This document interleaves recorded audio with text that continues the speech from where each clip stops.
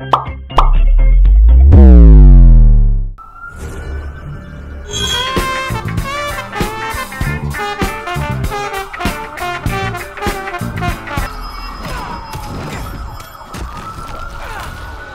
is that noise?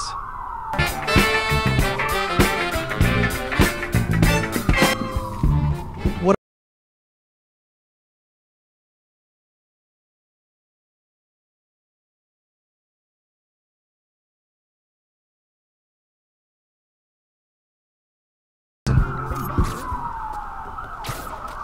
Damn it, where is he now?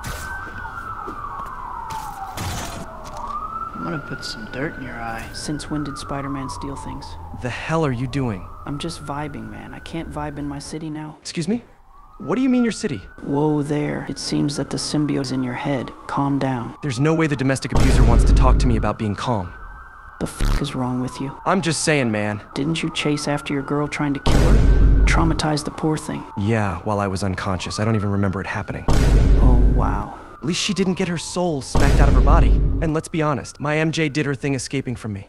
If it was your MJ, she'd end up dying because of her constant screaming. She may be stronger, but was it worth sacrificing her looks? Oh right, your MJ was fine as hell. That's why the whole town had to taste some, including your best friend, right? Well, I bagged Gwen too. And I bagged Black Cat, so what? Damn, you got me there. But didn't she turn lesbian?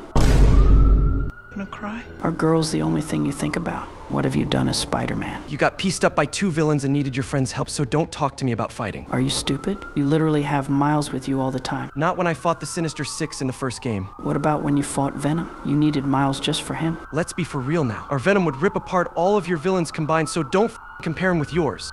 Wow, you're so strong. The fridge at your Aunt May's house must have been really strong then, too. That's what I thought. See you, chump.